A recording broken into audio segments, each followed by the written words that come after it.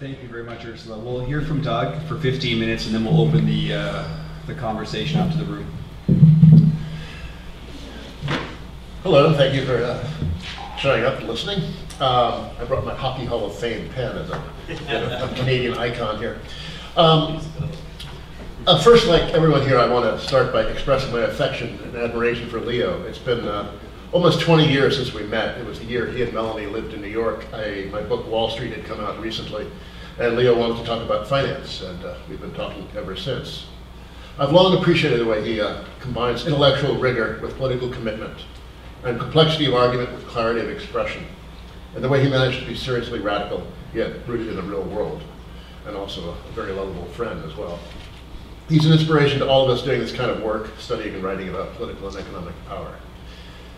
I'd like to say a few words about the reconfigurations of that power in the US over the last several decades.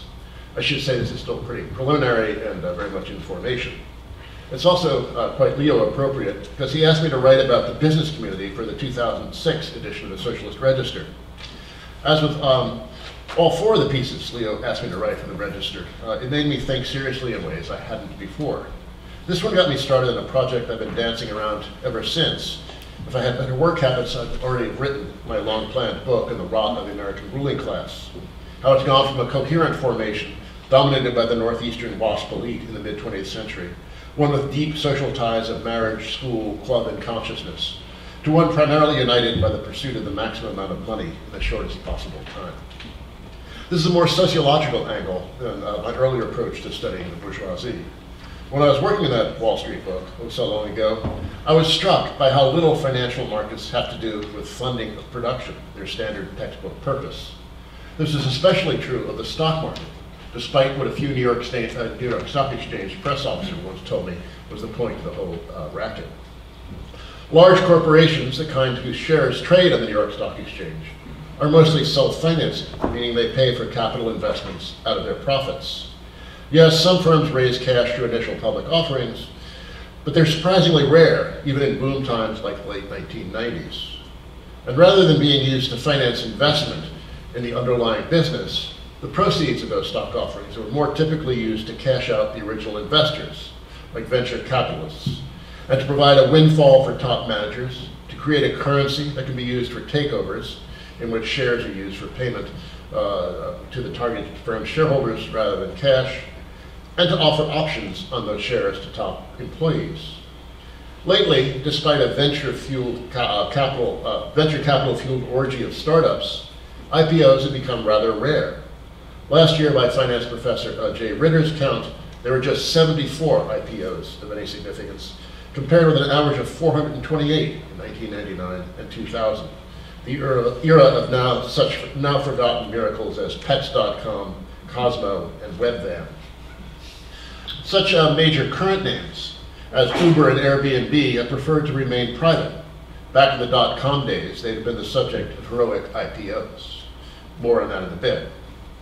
Individual IPOs aside, in the aggregate, equity markets have little or nothing to do with financing production. On the contrary, since 1982, when it became legal for corporations to buy their own stock to raise its price, a gift to senior management, which typically has large stock holdings, U.S. non-financial firms have devoted, on average, 17% of their internal funds, and it's profits plus depreciation, also known as cash flow, devoted 17% of their cash flow to buying their own stock, and that of corporations they're taking over. Since 2000, the average is close to 20%. That's a sharp contrast with the 1952 to 81 period, when firms are net issuers of new stock, meaning they were behaving according to what the textbooks and NYSE press officers said. Nor is the bond market a major source of funds for production. Firms are more likely to use bonds to fund takeovers rather than capital spending. Smaller firms rely on banks for funding their operations, but not so much the big boys. So considering all of that, I wondered what these markets were all about. My conclusion was that they were more about the organization of ownership than funding production.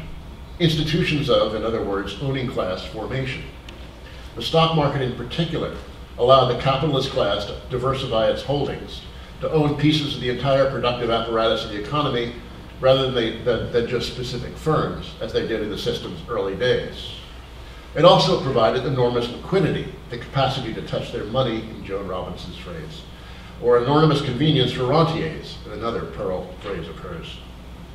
It's not very easy to sell your family's machine tool factory in an instant, but it's very easy to sell 1 million shares of GM with your iPhone. But something has happened over the last several decades, starting with the leveraged buyout movement of the early 1980s. Then, a circle of what Alan Greenspan once called unaffiliated corporate restructurers used gobs of borrowed money to take over or threaten to take over underperforming, or what was perceived as underperforming, public companies. This is the beginning of a smashing the old Galbraithian corporation of the new industrial state era. At the center of all this was Michael Milken of Drexel Burnham Lambert. The theorist of that movement, Harvard Business School prof. Michael Jensen, declared that this represented the eclipse of the public corporation. I think that paper came out in 1989, just as it was all about to go bust.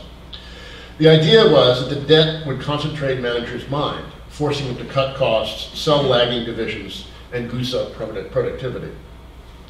Things didn't turn out quite as planned. As the roaring 80s turned into the recessionary early 90s, that shareholder movement fell apart. Milken surrendered his wig and entered a federal prison, and the taken over companies collapsed under the enormous debt burdens that they'd been placed under. It looked like the public corporation was not being eclipsed after all.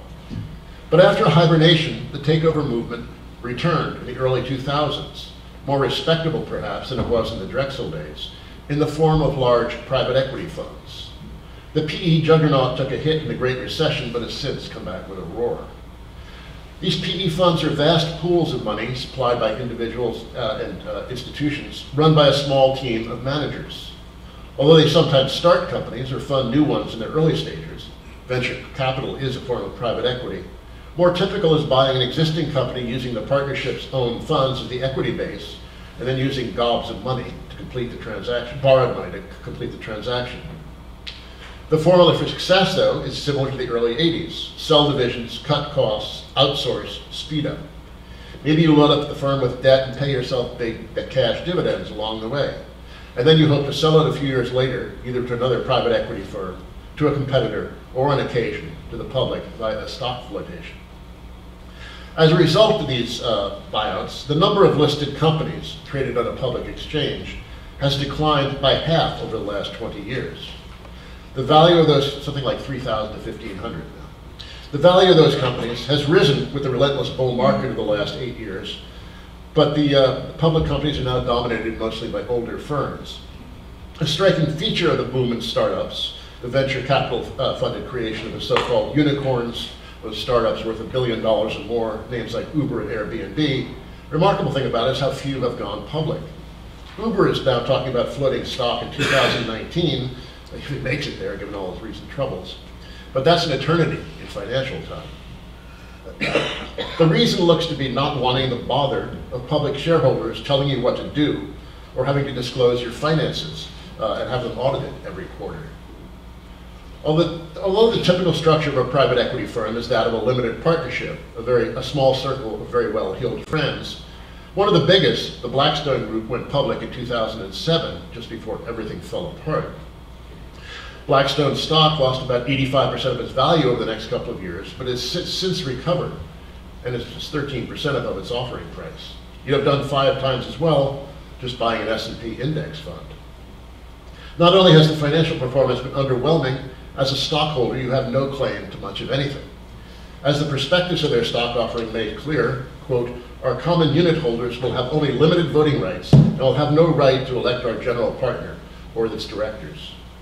Similar structures prevail at many high-profile new public companies like Facebook. Blackstone's partners have made a ton of money off the offering, but their shareholders haven't. This is further proof of the old rule that you should never buy anything from someone richer than yourself. Along with the growth of private equity, we've seen an increasing prominence of private companies. The most notorious of these is Koch Industries, owned by the people who spent well over $1 billion transforming the American political landscape since the 1970s. This is all interesting from a narrowly economic point of view. How corporations are owned and run is of great importance for our material welfare. But it's also politically and sociologically very interesting. I'd say that the rightward move of the Republican Party over the last couple of decades has been greatly lubricated by the increasing wealth and political engagement of these private actors. They're all over government at every level, from state legislatures to the federal government. There are, as I already mentioned, the Koch brothers, who funded, much of it in great secrecy, hundreds of political candidates and scores of think tanks and institutes at universities all over across the United States.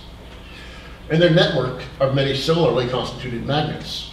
One of them, Harold Hamm, a fracking billionaire, is Trump's favorite advisor on energy. He also advised the 2012 Republican presidential candidate Mitt Romney, himself a private equity man. And then there are buyout artists too. There's Steve Schwarzman of Blackstone, a close Trump advisor. Schwarzman is the guy whose reaction to a half-hearted proposal by Obama to end a tax break enjoyed by private equity and hedge fund titans was to liken it to Hitler's invasion of Poland. Trump's Commerce Secretary Wilbur Ross is another one of these characters. And Robert Mercer, the hedge fund billionaire who funded the tech side of Trump's campaign and continues to fund Breitbart News, home of Steve Bannon. Trump himself ran a real estate firm with a small staff and no outside shareholders. And he met Wilbur Ross because Ross helped him work out the stiffing of his creditors. Like a good private equity guy, Trump loaded up his casinos with debt and pocketed much of the proceeds. You might think it's hard for casinos to go bust, after all the house always wins, but Trump managed to steer his into a ditch at great personal profit to himself. Of course, you never really know for sure, since he can't be trusted to account for his financial affairs or anything else very accurately. What unites these guys, and all men practically, is that they don't want to answer to anyone or anything other than their own money. Many of them are in very dirty industries and hate environmental regulations because they cost them lots of money or even put them out of business. The other day, the Financial Times had a story about how institutional investors are pressing public energy companies to begin accounting seriously for the fact that their business model is doomed and their assets could be worthless in the foreseeable future. And some of the energy companies are listening, or at least pretending to. It's impossible to imagine David Koch or Harold Hamm taking this kind of advice. And so we have Trump and his EPA head, Scott Pruitt, dismantling every environmental regulation they can. This is a circle that doesn't merely want government, they merely don't want government cramping their style, they also don't even want outside investors bothering them either. This is of great political importance, but there's also something of theoretical interest here too. Marx described the emergence of the joint stock corporation with its separation of ownership and management as the abolition of the capitalist mode of production within the capitalist mode of production itself, and hence a self-abolishing contradiction. That process now looks to be thrown into reverse. Modest gains in transparency and accountability are being junked in favor of opacity and unchecked power of private actors. I suppose this is appropriate to a period of reaction, but it doesn't really sound like a good development. I think I forgot to transcend pessimism, but as I usually do. I'll do that next time. I think I kept one well under my 15 minutes.